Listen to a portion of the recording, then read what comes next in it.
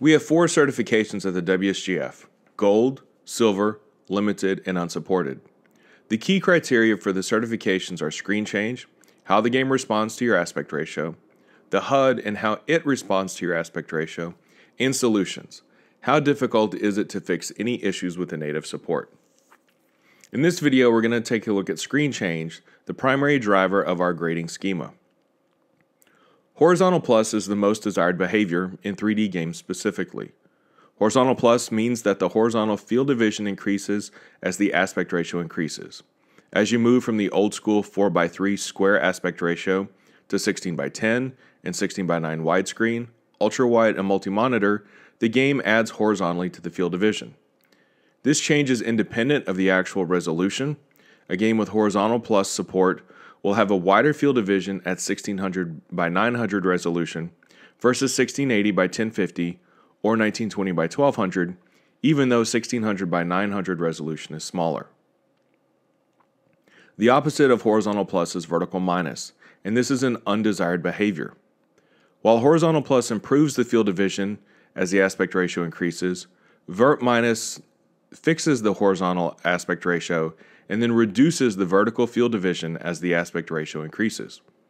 While vertical minus may not be very noticeable between 4:3 and say 16:10 or 16:9, the impact becomes painfully obvious as we move to 21:9 and multi-monitor aspect ratios. The horizontal plus and vert minus standards were developed years ago when 4:3 was the default aspect ratio for game development. Today, most games still adhere to one of these standards, but there are some games developed in the modern era, beginning with the Xbox 360 and PS3, that use a 16:9 aspect ratio as the baseline and exhibit characteristics of both horizontal plus and vertical minus. We call this hybrid behavior vert plus. In this scenario, the 16:9 aspect ratio serves as an inflection point.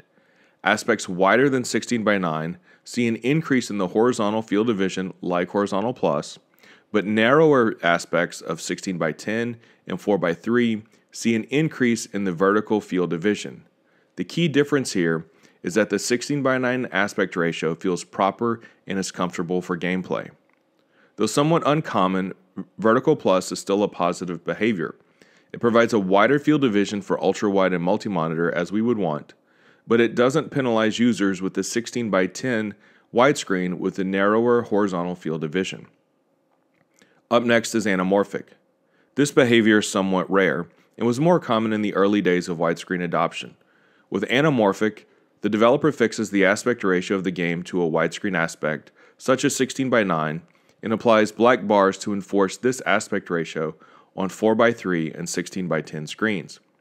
Most anamorphic games will hold the 16:9 aspect ratio even when using wider screens. In these instances, the game will place black bars to the left and right. We call this pillar boxing. There are a few anamorphic games that will be horizontal plus when going wider than 16:9, effectively setting 16:9 as the minimum aspect ratio. 2D games may exhibit a behavior that we call pixel-based. In this instance, the amount the player sees on screen is directly related to the resolution, not the aspect ratio. Higher resolutions show more on screen, even when those resolutions are the same aspect ratio. For pixel-based games, 1680 by 1050 shows 80 fewer pixels of information horizontally than 1600 by 1200, yet 1600 by 1200 will show 150 more pixels of information vertically. We see this behavior in titles like the recent Pillars of Eternity and classic entries into the SimCity series. When you get to large resolutions such as 3440 by 1440 ultra-wide, 4K Ultra HD, and multi-monitor, you can get a lot of information on the screen at one time. Finally, we have 2 classifications for what is essentially an aspect ratio not being supported. The first of these is stretched. In this instance, the baseline aspect ratio, usually 4:3 for older titles and 16:9 for newer titles, is stretched across your chosen display. This takes the on-screen image and distorts it. This behavior was common in the early days, but it isn't seen too much now. The few times we see it now is when a developer doesn't account for a 16:10 aspect ratio, and the 16:9 aspect is squished to fit in the narrower field of vision. We also have Unsupported. The game simply doesn't offer support for a widescreen aspect ratios, and the associated resolutions cannot be selected.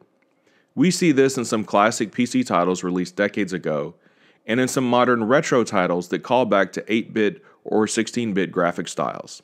Some of these games limit the outputs to a low 4:3 resolution, such as 320x240, 640x480, or 800x600. Many of these are meant to be played in a window rather than full screen. All of the changes of screen change can apply to the main gameplay experience, real-time in-game cutscenes rendered by the game engine, and pre-rendered full-motion video. And indeed, you may see different behaviors with different parts of the same game. On a given title, gameplay and rendered cutscenes may be horizontal plus, while full-motion videos are anamorphic. This is a pretty common occurrence. We've also seen instances where gameplay is horizontal plus, but the in-game cutscenes rendered by the same engine are anamorphic or even Vert minus.